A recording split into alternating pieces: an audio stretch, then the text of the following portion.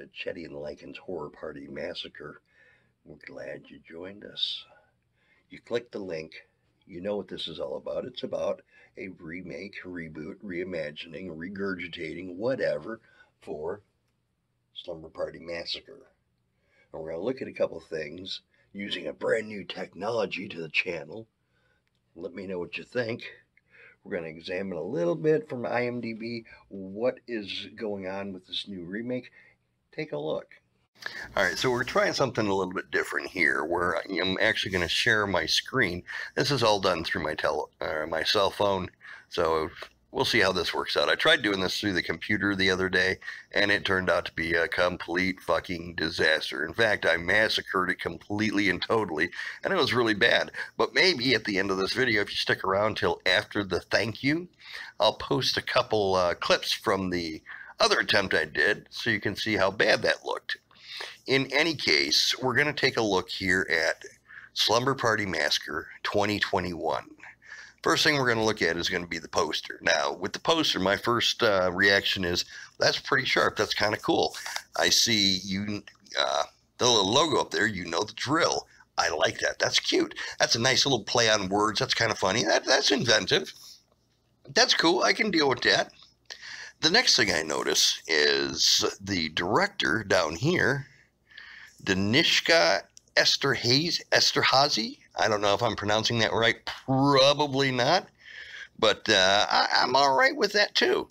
That director, she has done a couple other movies that you may have heard of.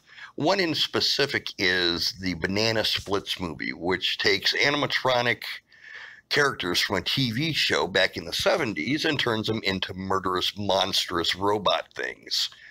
It was fun. It was a good movie. I didn't hate it. I enjoyed it. I laughed at a couple scenes. It had some good bloodshed, so I'm good with that. She's also worked on Surreal Estate, which is a TV show that they have on Sci-Fi Channel. Me and the family just finished watching that and thoroughly enjoyed it. I know she directed at least 2 episodes, and I believe she's executive producer or producer on it or something. So I'm all right with the choice of director. Now, the next thing I want to point out on here is this right here. These girls, they don't look scared, except for, no, they don't look scared.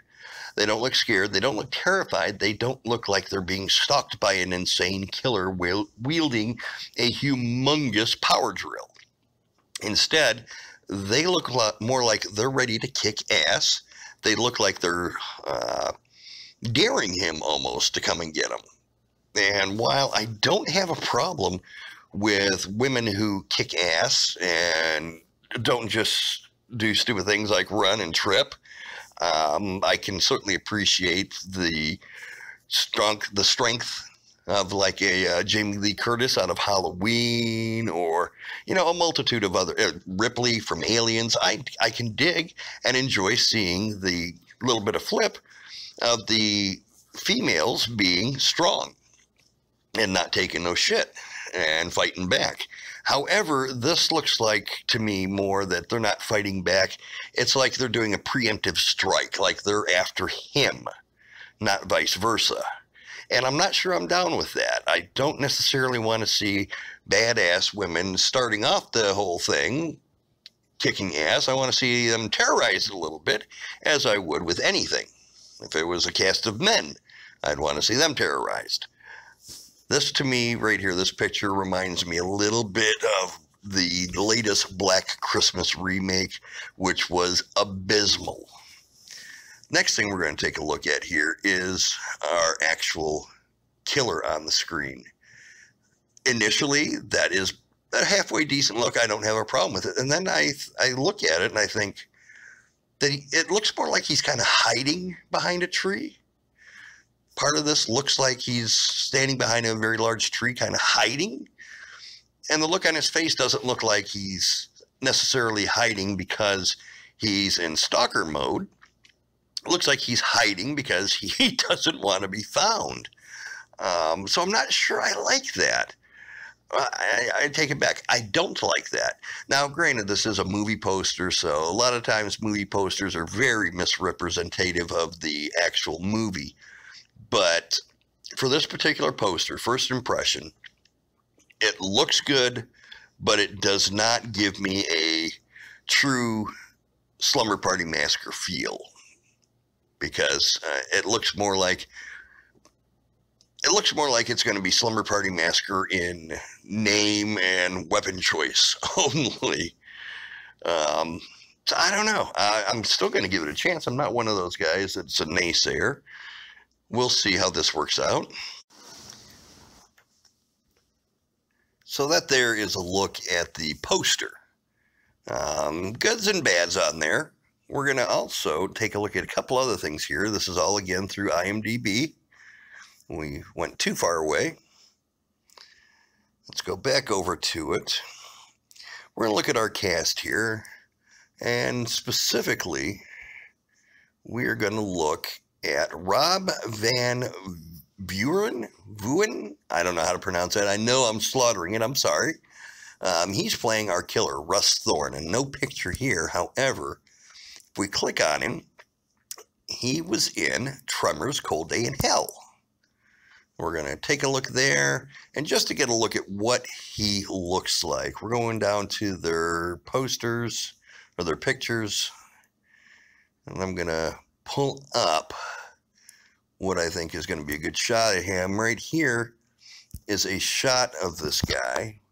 Let's flip the screen and try to figure out where it went.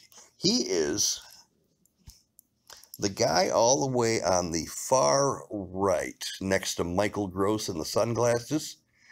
That's our new Russ Thorne. He doesn't have too bad a build. He doesn't have too bad of a look. That look there, obviously, it better not be on Russ Thorne's face in the movie at all. But as far as his look overall, I don't have a problem with that. I think he may be a very good choice. It'd be interesting to see what he brings to the role. I mean, he is a serial killer, a slasher, a gimmick killer, I guess, because he uses his power drill. Can he hold up what the original actor, Michael Villelli, again, slaughtering the name, did? We'll have to just wait and see. Hopefully he does. Hopefully he does do a good job. One other thing I seen that they got on here that we're going to take a peek at once we jump back to the actual Slumber Party page is there are some photos on here that we will take a look at. Not a whole lot of offerings with this, but we're going to flip the screen once more and just figure out how to get rid of that shit. We have this young lady. That's a good scared picture. There's another one where they look scared. Now this shot here, to me, this exterior shot looks like a cabin. I hope it's not in a cabin in the woods. This shot also looks like it is in the woods. Looks like it could be a cabin. Now, the reason I don't want a cabin in the woods is that has been done so many times. And the original one was not in the woods. I understand it makes more sense for the isolation factor because all that noise of screaming and drilling and stalking, all that noise is bound to attract attention. So it's hard to do it in your residential neighborhood. But the original one, all three of the original Slumber Party Massacres take place in the residential area, not a cabin in the woods, which has just been done to death. And I really am, even with my love of the 80s, it is getting old. Oh, let's all get together for one last party out in the middle of the woods. There is one more thing that I just want to talk about here with this movie is where it's going to. It's done by Raven Banner is the company, and it is going to apparently debut on the Sci-Fi Channel.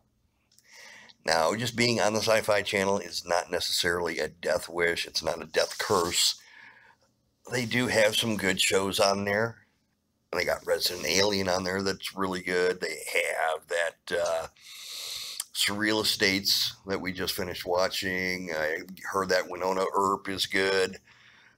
So they got some good quality stuff. However, not very many movies of theirs are very good because they always get these really crappy ones like Sharknado. Yes, I said it. Sharknado, crap. Lake Placid versus Anaconda. Jeepers Creepers 3. These are just bad movies, in my opinion. I don't care for any of them. I didn't enjoy them. I watched them, but I didn't like them. So, for me, in my book, the Sci-Fi Channel does not have a good track record for movies. And that's where this is going. So that scares me. I'm going to keep an open mind. I'm going to watch it. I'm going to sift through all the commercials when they pop up. Or I'm going to use that time to go to the bathroom and get me some drink. But I'm not really excited at this point. Overall, like I said, I'm going to give it a shot. I'm not one of those that are automatically going to write off a remake or a reboot or a reimagining or a reconstituting or re-resurrecting or whatever the fuck they're calling these things these days. If you could actually leave me a message down below in the comments, what the fuck is the difference between a remake, a reboot, and a reimagine? I don't get it. But in any case, I'm going to give it a shot. I'm hoping that the picture, the poster here, is not indicative of the film. I'm hoping they're not in the woods. Let's face it, folks. I'm just hoping they don't fuck it up. Because honestly, Slumber Party Massacre is one of my all-time favorite movies. I'm like that little kid in the Christmas video. Oh my God, Slumber Party Massacre! I love this movie. This movie actually brought my wife and I together at the airport. She lived out of state when I met her. I flew her down to where I lived in Florida. We couldn't find each other until she was coming up an escalator and seen my shoes, seen my pants, and then seen me wearing a Slumber Party Massacre shirt. And without seeing my face, said, "Chetty?" So that shirt helped us to find each other. Because who else in that whole airport would be wearing a Slumber Party Massacre shirt except for her future beloved? In any case, this movie is very near and dear to my heart. Please don't fuck it up. Please give it a chance, everybody. Don't just hate on it yet. We could luck out. And that's all we got. That's what we learned about Slumber Party Massacre just by visiting IMDb. We're going to have to all sit back and wait for it to debut on the Sci-Fi Channel to see if it's really worth it, if it's really any good, if it can match up to this true masterpiece. I love this movie so much. I hope they don't fuck it up. Let me know what you think. Do you think they're going to do good on it? Do you think it's going to be worthwhile? Do you think it's going to even be close to what this was? Let me know in the comments down there. If you liked this video, go ahead and hide under a blanket. And when that like button comes strolling around, drill that sumbitch. Drill that sumbitch. If you liked this video, go ahead and hide under a blanket until that sumbitch comes sneaking around. If you liked that video, go ahead and hide under a blanket until that sumbitch. If you liked this video, go ahead and hide under a blanket until the like button comes around, and then drill that sumbitch. If you want to subscribe, we may be able to order up some more pizza. But if we don't get more subscribers, you're going to be eating your pizza lukewarm off a cold body. There's a bell somewhere over here or over here or down there. You can go ahead and ring that ding-a-ling-a-dong, and we won't drill your eyes out. I want to thank you. Anything you want, you just name it. I guess there way I can. Oh, look at that.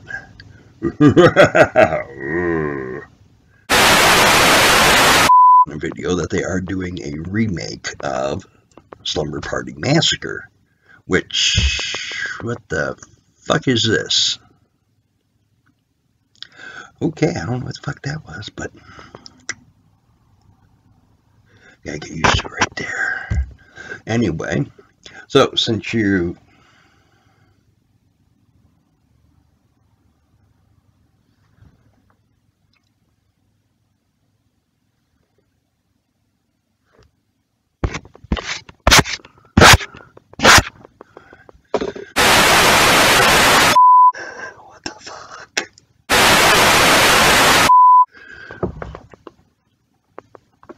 So they're doing a remake to Sleepaway Camp. No, they're not. They're doing a remake to Sororities. Once again, hey, welcome back to our channel, Chetty and Lycan's Slumber Party Now. Hey, welcome back to our